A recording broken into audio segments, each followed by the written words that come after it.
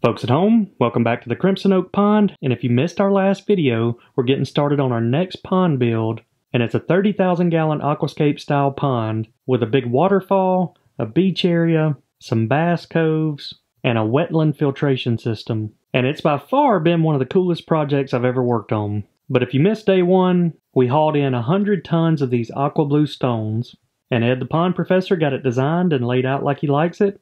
And we also collected some giant wood pieces here on the property to use in the pond and give it that natural look. We also got the liner laid out, and one of my favorite features, we built some bass coves and places for those fish to hide out. And we got some of those beautiful aqua blue stones set down in the bottom layer of the pond, and got off to a great start. So now it's time to pick back up where we left off. And there's one thing that's guaranteed to happen every day of this pond build, and that's setting these big aqua blue stones. So I'll give you a quick run through of exactly how these guys are setting the stones. So some of these boulders can weigh over 2,000 pounds. So we use the skid steer to get the rocks and boulders up to the pond's edge, and then they strap it in and use the excavator to set it in the exact spot. And as I mentioned in the last video, this is tedious work because many of the boulders have awkward angles that require other smaller rocks to help get them set in the perfect position. But the guys have done a great job so far, and we've almost got the bottom layer of the pond, which is going to be about 4.5 feet deep, filled with the boulders, and we're starting to work our way out. So a quick look at where we left off. We built some coves and also set some wood pieces in place. Got a nice little rock wall right here with the intake bay back behind it. We got the big oak limb set in place, defining one of the edges of the pond. And over here on this side, we're putting another log in to set that edge, but we're going to have a small dock that extends out over the deep portion of the pond. And we'll set 2 of the dock pilings right there in those buckets. And these guys are working on the piping that's going to be connected to the recirculation pumps that keep fresh water flowing throughout the pond. So one of the goals this morning was to collect some more wood pieces, and I've got about 15 acres of swampy creek bottom here at the farm, and we found some perfect fallen cedar trees and oaks. And these hardwoods are perfect because they're durable and should last in the pond for years and years. But it's a good thing we got this machinery because most of them are not in ideal locations. But this morning was a success, and we got another good looking piece. But take a look at this cedar tree. I love the look of this one, and there's no telling how old it is. And it's even got a hollowed out bottom. I'm not sure if that portion will be underwater, but if so, I'm sure the smaller fish will turn it into a cave. So one of the goals for today was to get this big guy set, and Ed had a perfect plan for it where the trunk of the tree is going to stick out into the small pool area where the waterfall crashes into the pond. And just like I mentioned in the last video, the Aquascape crew are meticulous with the details, and Ed has a vision of exactly how he'd like for this log to be placed. So once we got it set, we saw that a portion of the tree would be sticking too high out of the water, so we removed the liner and dug that area out. After a couple more attempts, we finally got it set to that perfect height.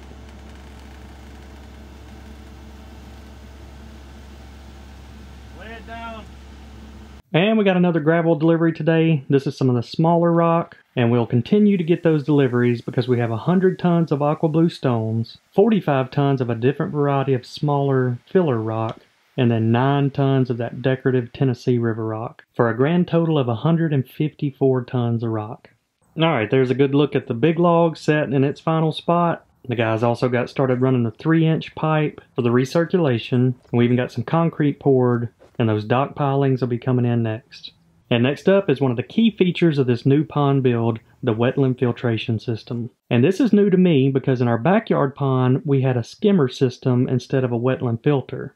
And as you can see, the wetland filter is a separate body of water from the main pond, and will pump water from the intake bay up to the wetland filter, and I'm going to have Ed explain how that process works. What we're working on right now is the wetland filtration system. This is going to give us that desired water quality that we're looking for. It's a custom system, so we could expand it or contract it according to the design parameters of the project. So what we're trying to do, I believe the number, I'd have to recheck my calculations, I believe we're at 12 to 15% of the surface area of the pond for the actual wetland filter. That's really good for most applications, but it's kind of a it's kind of an inverse proportion. So the larger the pond gets, the smaller the percentage of the wetland filter. That's because you have a lot of stabilization happening in the water column with a large volume of water. We're looking at 30,000 gallons plus. The smaller the feature is, the higher the percentage of wetland filter. So it's a sliding scale that I'm always kind of playing around with. We're going down to a depth of 4 feet. We're going to have 2 different water distribution pieces. We have our snorkel centipede system. We have a 93% reduction in water velocity as the water enters the wetland filter. That's going to allow the fine sediments and stuff to drop out. That's very, very important, because when we're starting talking about biological filtration, we're working with nitrifying bacteria. Nitrifying bacteria, they don't like sediments. So if you clog them up, if the gravel bed or the filter media gets clogged and gunked up with inorganic sediments and things like that, those nitrifying bacteria are not going to function properly. So it will impact water quality. So we have multiple stages. The intake bay first, remove as much of that stuff before it actually enters the filter. Then we have a 2-stage distribution inside. High velocity water comes in, then the water spreads itself out nice and evenly along those aqua blocks, and we'll look at that a little bit later as we move along. Then the water is going to go through different grades of river stone. We have the 2-inch to 5-inch rock, has a higher void space. Then we have 1-inch rock on top of that. So what happens, we have all that water going down, spreads itself out nice and easily. That gives us a good contact time it's a hydraulic retention time is what we're looking for. So we want to have that water gently moving through the gravel filter bed, because as it does that, the water comes in contact with the gravel. The gravel is actually a home for these microorganisms. All we're trying to do is we're creating a giant condominium complex for different types of bacteria. They're going to feed off of the nitrogen that is generated by the fish waste inside the ecosystem. This is going to detoxify the water. It is an aerobic process, so that means we're taking highly oxygenated water, nutrient rich. It's going to get distributed into the wetland filter. Then there's going to be we're going to remove nutrients. During that process, we're consuming oxygen. That's why we have the outfall is a waterfall. That will help to replenish the dissolved oxygen, and then it's going to complete the cycle. Awesome. It's time for another game day recipe, and today we're going to be cooking sausage stuffed mushrooms and elk tenderloin. And this video is brought to you by Kamikoto knives. We've been using these knives since we started the pond build, and I'm still extremely impressed with them. They're made out of high quality Japanese steel, and they always have a very sharp edge. So let's start off with the mushroom recipe first. It's pretty simple. It takes mozzarella cheese, mushrooms, some breakfast sausage, parsley, olive oil, and cream cheese. So you want to fully cook the sausage first, and then start by taking the stems out of the mushroom, and I personally like to keep those stems and chop them up and add them to the recipe. So once we get those chopped up, we add 8 ounces of cream cheese, the mushroom stems, 1 pound of sausage, and then a half a cup of mozzarella cheese. And then mix all that up really good, and then add about 1 tablespoon of stuffing to each mushroom. And the last thing I'll do is top it with parsley. So you can either cook these in the oven or on the grill at about 350 degrees for 20 minutes. And then next up is elk rack. And since elk meat is so good, I like to keep it simple with salt and pepper and a little bit of southern flavor. Then throw it on the grill, and sometimes cutting it in half will help it cook a little faster. But the one key to cooking elk is you don't want to overcook it. So medium to medium rare is usually perfect. But the Kamikoto knives come in several different sets, but our favorite is probably the Kenpeki. It seems to be perfect for our needs. It comes with a 7-inch vegetable knife, a 8.5-inch slicing knife, and a 5-inch utility knife. But don't just take it from me. These knives are used by Michelin star chefs all across the world. And they also come in this nice wooden box, which makes it perfect for a gift. So if you're interested in checking them out, I'll put a link down in the video description that'll give you $50 off a knife set. And we just about got the wetland filter excavated. You can see that's our natural sandy soil that we have out here on the property. Good for growing crops, not so good at holding water for ponds. And we got another delivery of rocks, and it's 9 tons of the Tennessee River rock. These are more of the decorative rocks that'll be used up around the waterfall features and perimeter of the pond. So next up, we have a critical step in the pond build, and that's seaming 2 pieces of the liner together. And so obviously when you have a pond built in the shape this one's built, you're not going to have a single liner that can cover every portion of it. So we covered the main body of the pond with 1 big chunk of liner, and the guys are going to use this sealing tape to seal these last 2 pieces together. And that's really important, because if there was a crease or a hole in between the 2 liners, then some of that water coming down the waterfall would leak out and get beneath the liner of the pond, and that could also cause some other problems. So the guys took their time, made sure to clean everything off, and used glue and slowly applied this tape, and I got full confidence we're not going to have any leaks. And as I mentioned earlier, one of the constants in this pond build is going to be delivering the aqua blues. So we've got at least 2 or 3 guys full-time setting these rocks. And here's a good example of how things don't always go as planned. You can see Ed and Greg setting another one of these big boulders, and after they get it over in place and inspect it, they see it's not the exact angle they need.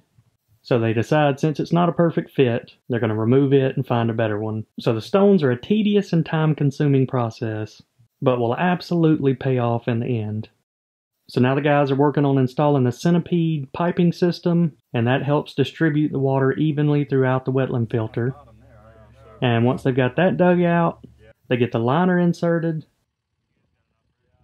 and then the piping set back in place and filled with gravel, and then a layer of aqua blocks set on top of that and evened out, and then lots and lots of gravel set on top of that, helping to filter that water. And again, this is one of those times where the machinery comes in handy. And there's a good overhead look, and in case I hadn't mentioned it, the waterfall is what connects the wetland filter to the main body of the pond. And we moved the cedar tree one last time to get the liner up under it, and now it's been set for the last time. And the guys are adding cement and getting some of those pilings set. And this is going to be a really small dock. I didn't want anything to take away from this beautiful pond, but I do think having a small dock for the fish to hang out up under and to come out and sit on adds a nice touch. So now that the cedar tree is set, we're adding some gravel in there to fill those void spaces, and then setting more of the aqua blues to give it a good finishing touch. There's something opposite coming this way, extending off of that log. So we want to get something diving down through this area. So high down to low, so we get that water sweeping. And it's been really fun working with Ed on this project. He's already got the vision in his head of exactly what he wants the pond to look like. And we're just using these boulders and different wood pieces to make it happen.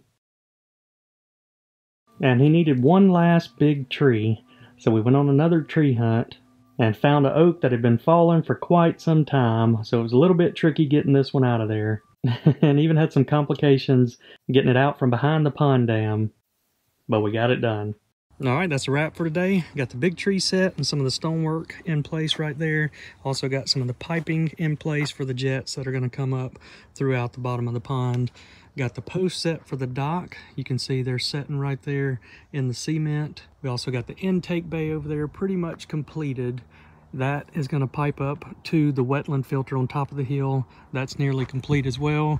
And then the waterfalls will come crashing down. You can see they started setting some stones, and they're going to enter the pond right here in this area. But big shout out to the Aquascape crew. It is absolutely incredible what they can achieve in just a few days. So if you guys remember, in the backyard pond we had Clyde's Cove, and that was a success. So we're imitating that several different ways here. We've got a big pocket right here, fish cave.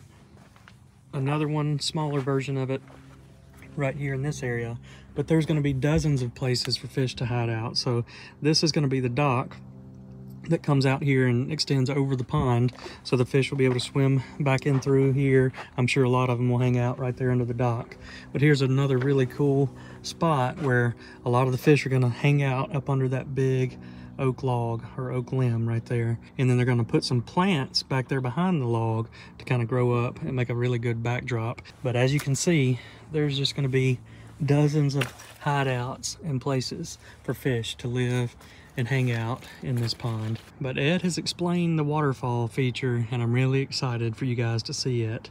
We have a lot of elevation drop right here in this area, some really cool aqua blue flat pieces over there that Ed's going to piece together and make a beautiful stream and waterfall where it comes crashing down right here into the pond, and kind of have one of those unintended side effects.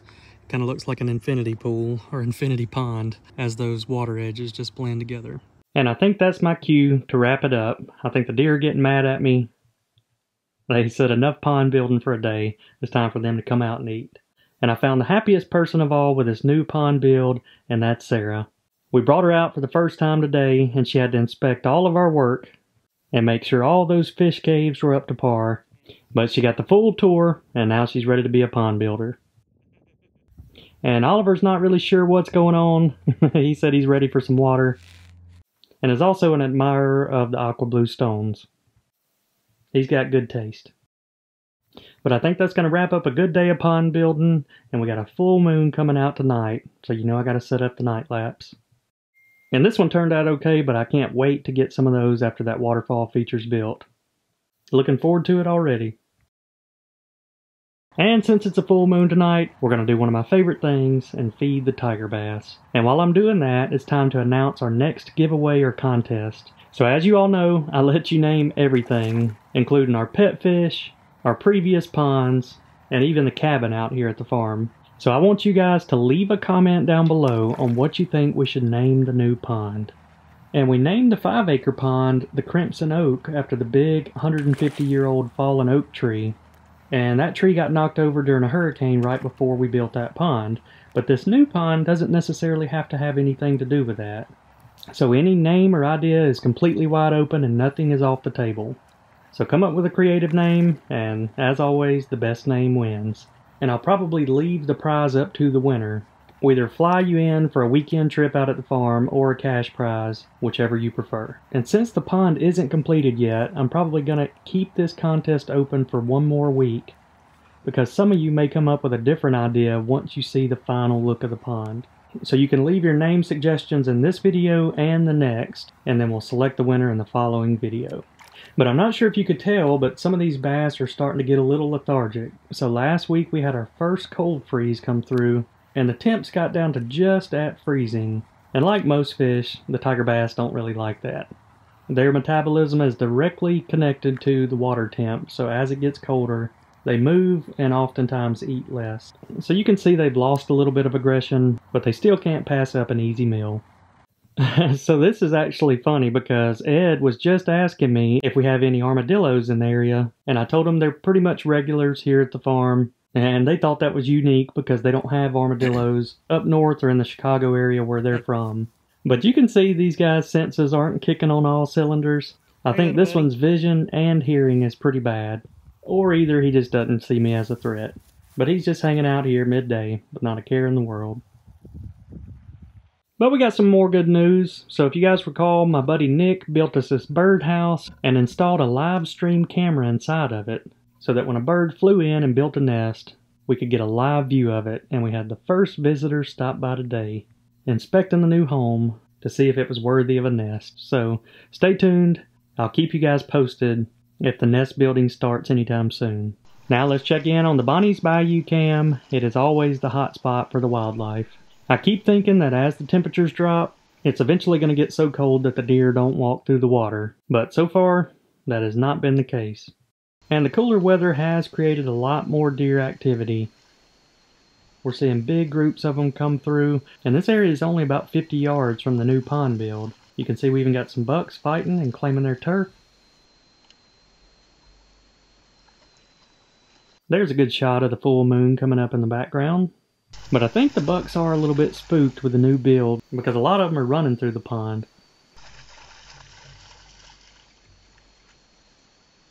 And that kind of looks like snow, but we don't get that here in South Alabama.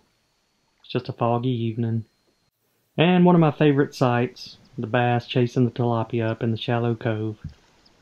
Getting to see some of those topwater shots. Alright, time to catch a few of these tiger bass, see how big they've gotten. If you're not familiar with it, every time we catch one, if it doesn't already have a pit tag in it, we'll inject a pit tag, and then we'll use this scanner to scan it, and it'll have a unique 12-digit code. And we'll log all the catches in a database and keep track of their growth. But if you look right past where the ducks are at down there, you'll notice all the algae and grass mats have died off. We had a cold front come through this past week, so a lot of these fish have probably pulled off the banks and gotten out a little bit deeper. So we're going to start off with something like a drop shot in about that 6-foot range of water and see if we can catch a few.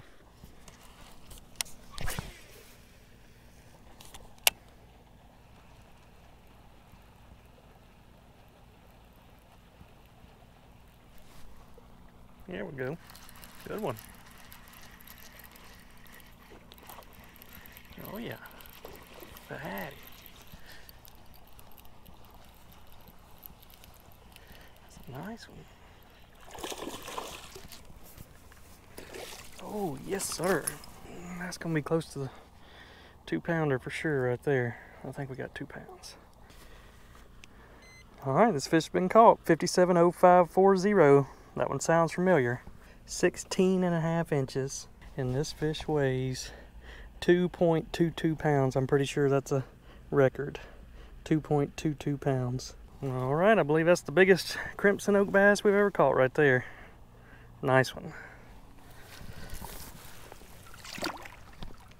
And I knew I recognized this fish. It's named Yoshi, and this is already the 4th time we caught her. And she is indeed now the heaviest bass in the pond. And one interesting fact about her is those 4 locations we caught her were all on exact opposite sides of the pond. So Yoshi is an explorer and pretty much eats everything in sight. I just swapped over to an underspin. Got a little swim bait, 3-inch swim bait on the back. That's what got her to bite.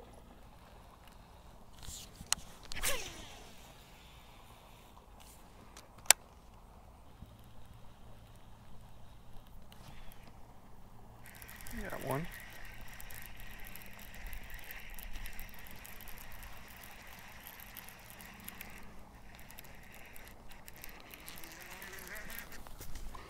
That's a good healthy one too. I like to see that. Big bellies. This fish has not been caught. It's a little surprising, as big as it is. It is 15.5 inches, and its tag is going to be 570730. And this fish weighs 1.89 pounds, almost a 2-pounder. Nice one.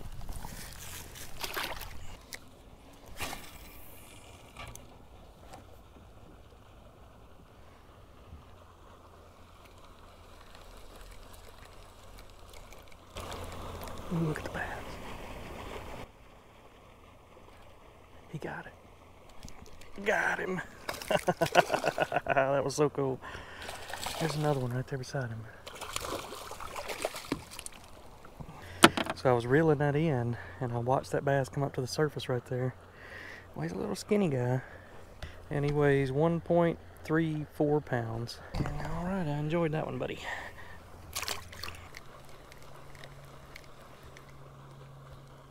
Here he is. Got it reeling it in again. Feels like a good one.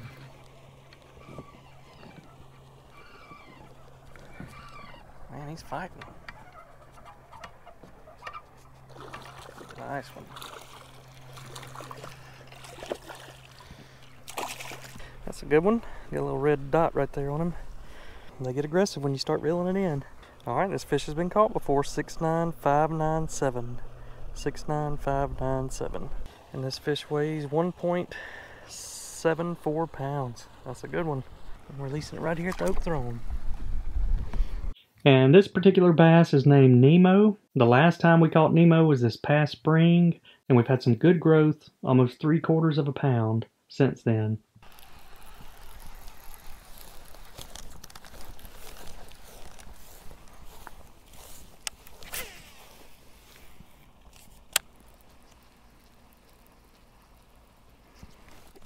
Got it.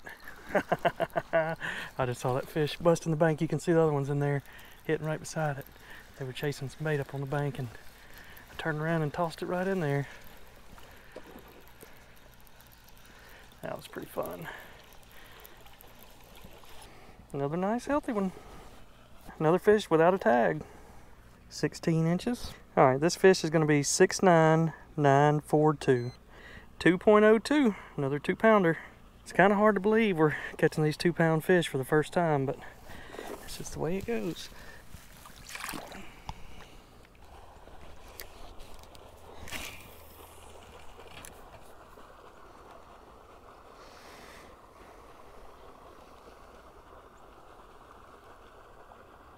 There we go.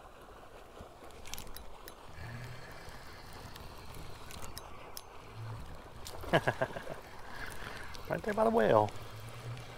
Interested to see if it's pumping in hot water or cold water compared to what the water temp is here. Little male. Alright, it's time for our weekly experiment with the deer. We're trying out a couple different products today. This one was one of the overall winners from last year, G&D Rack Attack. The bucks absolutely love that stuff. And this is a new product I've never tried, Buck Stop Crumbles. So it's got a little protein mix in there. It's also got some apple flavored stuff as well as corn. So Interested to see which one of these they're gonna like more. This is more powder mix. That's a mixture of protein pellets, apple corn. All right, rack attack there, apple crumbles there. We'll watch the camera tonight and see what they like. And I thought we were gonna have to wait until nighttime, but we only had to wait about 10 minutes. I think the little fawn and Mama heard me come by and knew it was feeding time. And they're out there in the middle of the day. And they also had a young buck show up shortly after. But if you look back off in the distance, there's at least 8 or 10 deer back there on the wood line, and they're just eating some of those winter crops that we planted last month. And so far it's been about a 50-50 split as far as which pile the deer prefer more. But as you can see throughout the night, the bucks start gravitating to that rack attack. There's something in it that the bucks like more than the does, because you can see it brings a pile of them in. And the next morning, both piles are gone, so 2 really good products. And somehow this doe has not just 1, but 2 of her ears flipped back. And I wanted to set up another feeder cam in the feeder right beside the new pond, because you get an up-close look. But I was a little surprised to see the old bandits coming in, climbing up the side of the feeder to get them some fresh apple corn. And there's also something funny about watching deer eat corn. It's just not how I would have expected to see them grab it. And something spooked those 2. And now it's time to feed Mr. Tiger. And one of the last questions I have for you guys is, now that we're building this new pond, should we move Tiger into this new aquascape pond we're building, or should we put him back in the 5-acre pond that we caught him out of? You'll be able to see him a lot more in this new pond because it's going to have clear water, and so you could watch feeding clips like this, or I can release him back with all his brothers and sisters. So I'll leave that up to you. Let me know in a comment down below.